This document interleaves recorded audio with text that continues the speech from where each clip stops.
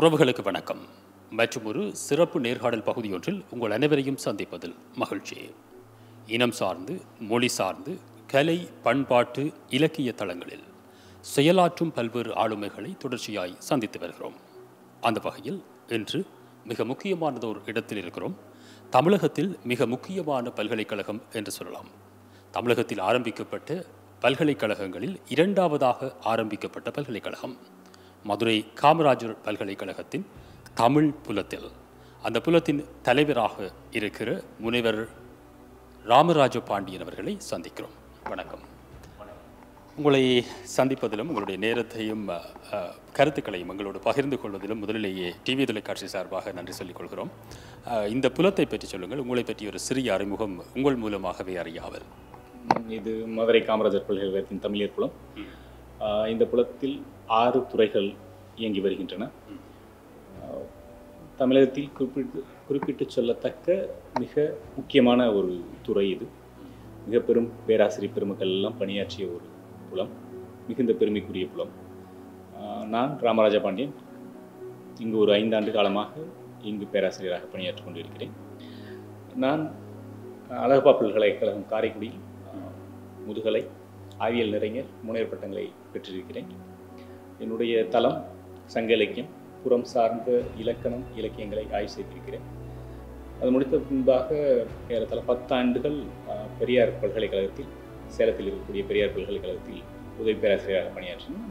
அதற்கு பின்னதாக மதுரை காமராஜர் பல்கலைக்கழகத்தில் இணை பேராசிரியராக பணிக்கு தேர்வு செய்யப்பட்டு தற்பொழுது பேராசிரியராக இருக்கின்றேன். இங்கு நமது மதுரை காமராஜர் பல்கலைக்கழகத்தில் 6 துறைகள் இயங்கி வருகின்றன. 6 துறைகளுக்கும் பேராசிரியர் பெருமக்கள் சிறப்பாக பணியாற்றி கொண்டிருக்கிறார்கள். இங்கு சங்க இலக்கியம் தொடங்கி இக்கால இலக்கியம் வரையிலான எல்லா துறைகளிலும் ஆய்வுகள் மேற்கொள்ளப்பட்டு வருகின்றன. மொழி சார்ந்த ஆய்வுகளை பொறுத்தவரை பெரும்பாலான ஒரு பொதுமைப்பாடான கருத்து இருக்கக்கூடும். மொழி சார்ந்த ஆய்வுகளில் அறிவியல் பார்வை என்பது குறித்த 2 வேறான கருத்துக்கள் நிலவுகின்றன. நீங்கள் கல்வி கற்ற துறை உட்பட உங்களுக்கு ஆர்வமான துறை என்பது மட்டுமல்ல, இப்போது இதே துறையில் வருகிற மாணவர்களோடு பழகுகிற வாய்ப்பையும் பெற்றிருக்கிறீர்கள். எனவே மொழி ஆய்வுகளில் அறிவியல் ரீதியான பார்வை பற்றி உங்களுடைய நிலைப்பாடு என்ன? மொழி ஆய்வுகளில் அறிவியல் ரீதியான ஆய்வு என்பது மிகவும் முக்கியமான ஒன்று. இது இந்த மாதிரியான ஆய்வுகள் செய்யப்பட வேண்டும் என்பது பெரும்பாலான தமிழறிஞர்களின் கருத்து. அவ்வகையில் செய்யக்கூடிய ஆய்வுகள் தான் தரமானதாக இருக்கும். அந்த வகையான ஆய்வுகள் உண்மையை சொல்ல வேண்டும் என்றால் சற்று குறைவுதான் என்று சொல்ல வேண்டும். முன்னைய பேராசிரியர் பெருமக்கள் பாசுபா, பேராசிரியர் தமிழர்கள் அவர்கள் காலத்தில் இருந்த ஆய்வுகளை காட்டிலும் இந்த காலத்தில் ஆய்வுகளின் தரம் அந்த அளவுக்கு இல்லை என்பதாக பொதுவாக மக்கள் மத்தியில் ஒரு கருத்து நிலவுகிறது. இருந்த போதிலும் சிறப்பான ஆய்வுகள் செய்யப்பட்டு கொண்டு தான் இருக்கின்றன. மாணவர்கள் நாங்கள் அறிவியல் பூர்வமான ஆய்வு அமைய வேண்டும் என்பதிலும் அவர்களை அந்த வகையில் நெறிப்படுத்த வேண்டும் என்பதிலும் ஆசிரியர் பெருமக்கள் பெரும் முயற்சி செய்து கொண்டு தான் இருக்கிறோம். அந்த வகையில் தற்பொழுது ஆய்வுகள் அறிவியல் முறைப்படியாக தமிழ் இலக்கியங்களை ஆய்வு செய்யக்கூடிய போக்கு தற்பொழுது கொஞ்சம் அதிகரித்திருக்கிறது. அடுத்த கேள்வி சற்று உங்களை துறை சார்ந்து கோபப்படுத்தக்கூடிய ஒரு கேள்வியாக இருக்கலாம், ஆனாலும் பதிலை எதிர்பார்க்கிறோம். இந்த விடயத்தில் ஒரு ஆய்வு அல்லது அறிவியல் ரீதியான விடயத்திலே சங்க இலக்கிய தரவுகள் உட்பட இலக்கிய தரவுகளை வரலாற்று தரவுகளாக கொள்ள முடியாது என்கிற ஒரு விமர்சனத்தை எல்லோரும் முன்வைக்கிறார்கள். உள்ளபடியே சொன்னால் எங்களுடைய வேறு நிகழ்ச்சி குழுவே இந்த விமர்சனத்தை அடிக்கடி எதிர்கொண்டிருக்கிறோம். ஒரு விடயத்தை சொல்லி அதற்காக சங்க இலக்கிய சான்றுகளை எடுத்துக்காட்டினால் சொல்லிவிடுகிறார்கள் வெகு இலகுவாக, இது இலக்கிய சான்று, இது வரலாற்று சான்று அல்ல என்று சொல்கிறார்கள். நீங்கள் இதை எப்படி பார்ப்பீர்கள்? அதை முற்றிலுமாக அப்படி நாம் புறந்தள்ளிவிட முடியாது. ஏனென்றால் இலக்கியம் என்பது சமுதாயத்திலிருந்து வருவது, சமுதாயத்திலிருந்து தோன்றுவது, சமுதாயத்தில் வாழக்கூடிய மனிதன் எழுதுவது. அதில் சில கற்பனை இருக்கலாமே தவிர முழுவதும் கற்பனையாக இருக்காது. நம்ம அதை அவ்வளவு அந்த குற்றச்சாட்டை ஏற்கவே முடியாது. அதை கூட ஒரு ஆய்வு மனப்பான்மையோடு படித்தால், ஆய்வு மனப்பான்மையோடு அதை ஆய்வு செய்தால் அதுவே வரலாற்று சான்றுகளை அள்ளி கொடுக்கும். நிச்சயமாக அதற்கு துணை செய்யக்கூடிய ஆய்வுகளும் நிறைய இருக்கின்றன. பார்த்தோம்னால் சங்க இலக்கியங்களாகட்டும் பிற இலக்கியங்களாகட்டும் அதில் சொல்லக்கூடிய செய்திகளும் அதை ஒட்டி வரக்கூடிய கல்வெட்டுகள், செப்பேடுகள் முதலான செய்திகளையும் நம்ம ஒப்பிட்டு பார்க்கும்பொழுது வரலாற்று ரீதியாக உறுதியாக நம்மால் ஒரு முடிவுக்கு வர முடியும். ஆக உண்மையை சொன்னால் நேர்களே, இது எங்களை நோக்கிய கேள்வியை நாங்கள் அவரை நோக்கி திருப்பி விட்டிருக்கிறோம். அவர் மூலமாக பதிலளித்திருக்கிறோம் என்று சொல்லலாம். இலக்கியம் காலத்தின் கண்ணாடி. காலத்தின் கண்ணாடிகளை ஆய்வு செய்கிற போது நிச்சயம் பிம்பங்கள் வெளிப்பட்டே ஆகும். பல விடயங்களை மிக சுவாரஸ்யமாகவே பேசிக் கொண்டிருக்கிறீர்கள். மாணவர்களோடு அதிகமாக பழகுகிறீர்கள். மாணவர்களிடம் எந்த மாதிரியான ஆய்வு தலைப்புகளிலே, குறிப்பாக தமிழ் புலம் சார்ந்து எந்த மாதிரியான ஆய்வு தலைப்புகளிலே அவர்கள் ஆர்வம் காட்டுகிறார்கள்? மாணவர்களை பொறுத்த வகையில் சொல்ல வேண்டுமென்றால், அவர்கள் முதலாக மாணவர்கிட்ட கேட்டோன்னா அவங்க சொல்லக்கூடிய ஒரே பதில் சங்க இலக்கியம். அந்த சங்க இலக்கிய மோகம் இன்னும் குறையவே இல்லை. அதனால் நான் பிறந்ததுக்கு முன்னாடி இருந்தே சங்க இலக்கியங்கள் தொடர்பான ஆய்வுகள் செய்ய ஆரம்பித்து விட்டார்கள். அந்த சங்க இலக்கியத்துக்குள்ளேயே தான் மாணவர்களுக்கு மிகுந்த விருப்பம் என்று சொல்லலாம். ஏன்னா அது சங்க இலக்கியத்தில் பண்ணால் ஒரு மரியாதை என்று மாணவர்கள் நினைக்கிறார்கள். அதனால் அதற்குள்ளேயே நிறைய ஆய்வு செய்து கொண்டு இருக்கிறார்கள். அதனால் என்ன ஆகிருக்குன்னு கேட்டிங்கன்னா, திரும்ப திரும்ப ஒரே விதமான தலைப்புகள் வருவதற்கான வாய்ப்புகள் அதிகமாகி போகிறது. இப்பொழுது அதெல்லாம் தவிர்ப்பதற்காக சில முறைகளை கொண்டு வந்திருக்கிறார்கள்.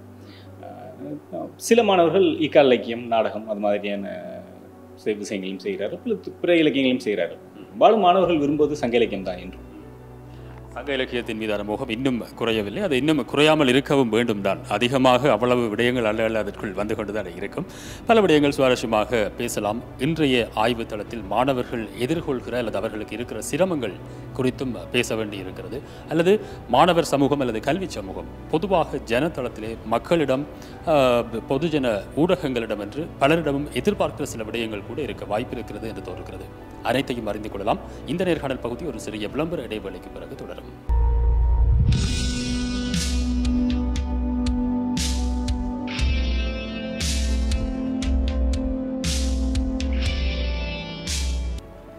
சிறிய விளம்பர இடைவேளைக்கு பிறகு மீண்டும் சிறப்பு நேர்காணல் பகுதி உங்களை சந்தித்திருக்கிறது. நேரத்தை விரயம் செய்யாது தொடர்ச்சியாக பேராசிரியரோடு பேசலாம். பல விடயங்களை பேசிக் கொண்டிருக்கிறீர்கள். சங்க இலக்கியத்தில் சுவாரஸ்யம் மாணவர்களுக்கு குறையவில்லை என்று சொன்னீர்கள். நீங்களே சங்க இலக்கியத்தை ஆய்வு செய்த ஒருவர். இந்த காதல் ரசம் அல்லது அது போன்ற சுவாரஸ்யமான பக்கங்கள் அதற்கு காரணமாக இருக்குமா, அல்லது அதற்குள் இருக்கிற வரலாற்றை அல்லது தொல்லியல் சார்ந்த விடயங்களை மாணவர்கள் தேட முனைகிறார்களா? காதல் என்று மாணவர்களுக்கு அதை வச்சு சொல்ல முடியாது. சங்க இலக்கியத்தை பொறுத்தளவுக்கு அகம்புறம் என்று இரண்டாக பார்ப்பார்கள். அகம் காதல், புறம். அது என்ன என்று கேட்டீர்களானால், சங்க இலக்கியம் என்பது ஒரு தமிழ் இலக்கியங்களிலே, இலக்கிய பரப்பிலேயே ஒரு உயர்வானதாக இன்று மாணவர்களால் கருதப்படுகிறது. எப்பொழுதுமே எல்லாருக்கும் இருக்கக்கூடிய ஒரு விஷயம். இப்போது வேறு எந்த இலக்கியத்தையும் யார் வேண்டுமானாலும் படித்து கொள்ளலாம். ஆனால் சங்க இலக்கியத்தை தமிழ் மாணவர்கள் மட்டும்தான் படிக்கணும். அது மிக ஒரு கடினமானது. எதையுமே எளிதாக செய்வதை விட கடினமான ஒன்றை செய்வதற்கு மதிப்பு அதிகம். அந்த வகையில் சங்க இலக்கியத்தில் செய்தால் ஒரு மதிப்பு என்று மாணவர்கள் கருதுகிறார்கள். இலக்கண நூல்களை பொறுத்தவரையிலே அதிலும் தமிழுக்கு ஒரு ஒரு ஒரு மேன்மை இருக்கிறது. மிக குறிப்பாக தொல்காப்பியத்தை சொல்லலாம். வாழ்க்கைக்கு இலக்கணத்தை கொடுத்த மொழியாக நாங்கள் தமிழை போற்றுவதற்கு தொல்காப்பியம் ஒரு சான்று. எனவே அது குறித்து எந்த அளவிற்கு மாணவர்கள், குறிப்பாக ஆய்வு மாணவர்கள் ஆர்வமாக இருக்கிறார்கள்?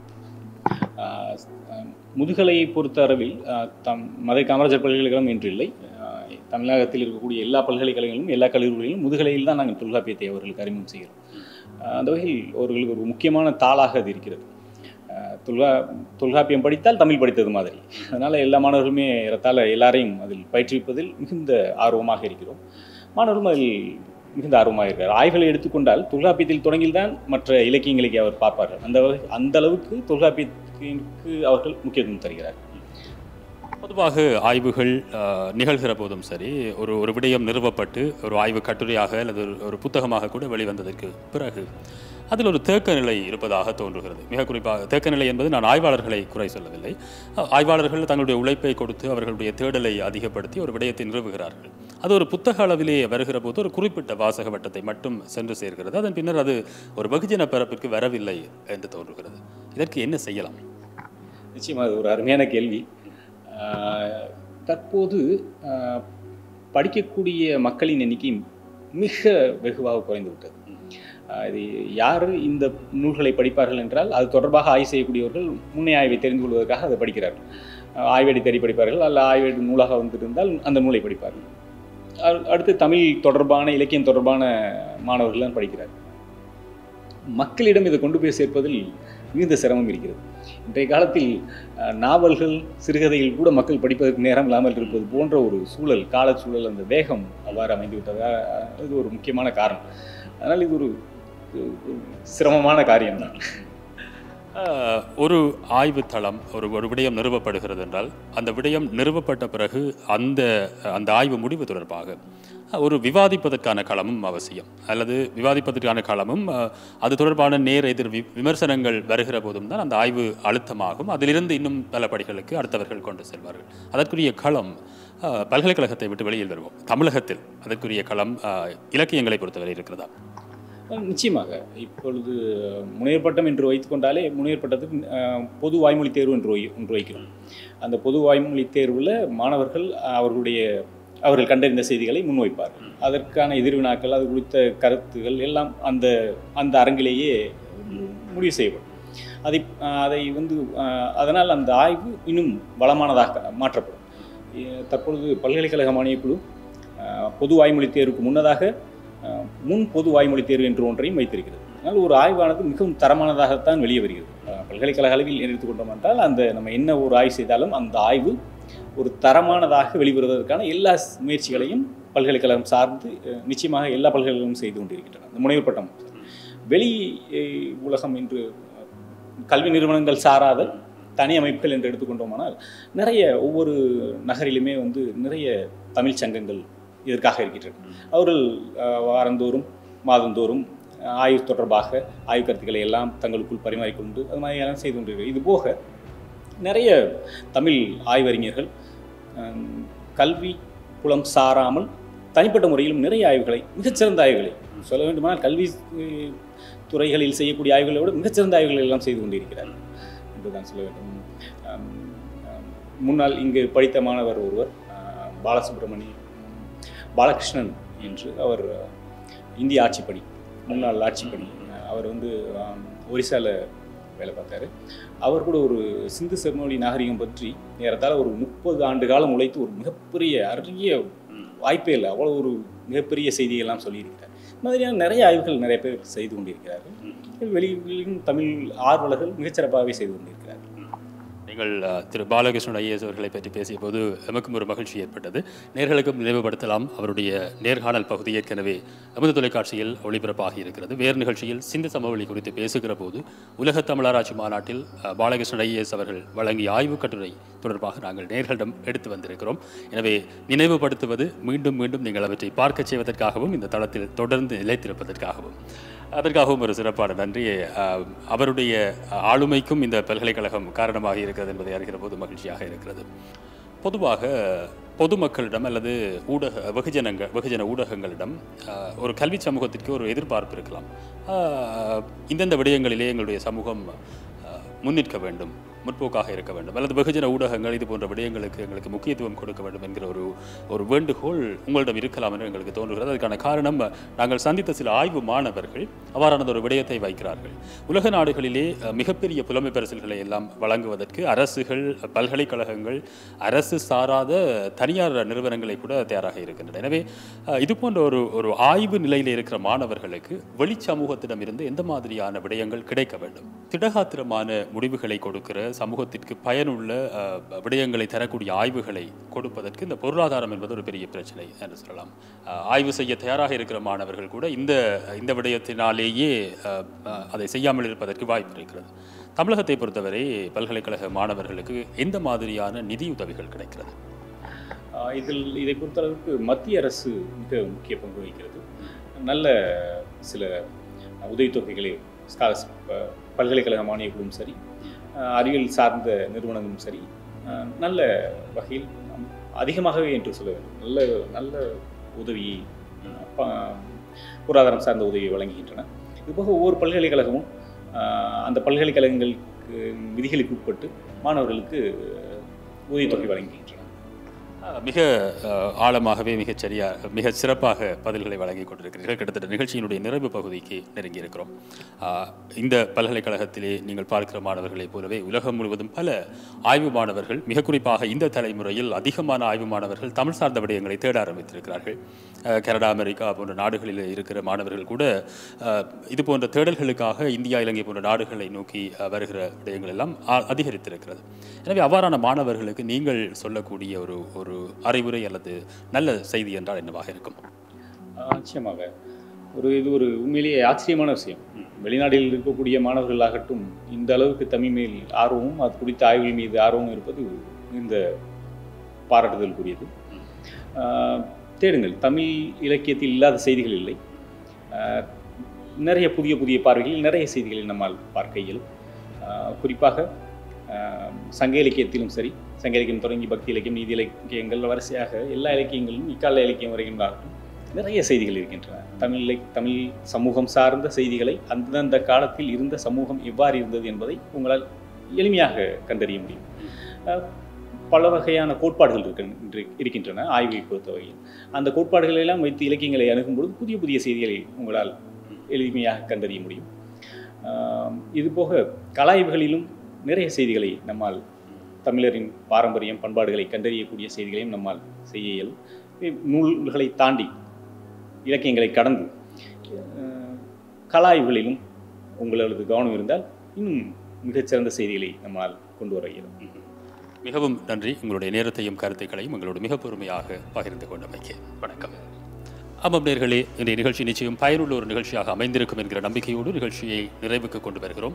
இலக்கிய ஆய்வுகள் வெறும் இலக்கிய ஆய்வுகள் அல்ல. இலக்கியம் காலத்தின் கண்ணாடி. அதற்கு ஒரு அறிவியல் பார்வையும் இருக்கிறது, அறிவியல் தன்மையும் இருக்கிறது. அனைத்து தளங்களிலுமே இனம் சார்ந்து மொழி சார்ந்து கலை பண்பாட்டு தளங்கள் அனைத்திலுமே உலகம் முழுவதும் உள்ள தமிழர்கள் தேட வேண்டியவற்றை தேட வேண்டியவர்களாகவும் தேடியவற்றை ஆவணப்படுத்த வேண்டியவர்களாகவும் இன்றைய ஒரு சமூகத்தில் இருக்கிறோம் என்பதையும் உணர்ந்து அவ்வாறான தேடல்களுக்கு வெகுஜன ஊடகமாக சமூக பொறுப்புள்ள ஊடகமாக நாமும் துணரிப்போம் என்கிற உறுதிமொழியையும் வழங்கி இன்றைய நிகழ்ச்சியை நிறைவுக்கு கொண்டு வருகிறேன். மீண்டும் மற்றொரு நேர்காணல் பகுதியில் உங்களை சந்திக்கலாம். அதுவரை வணக்கம். தமிழின் பெருமை தொன்மையில் மட்டுமல்ல, தொடர்பிலும் இருக்கிறது.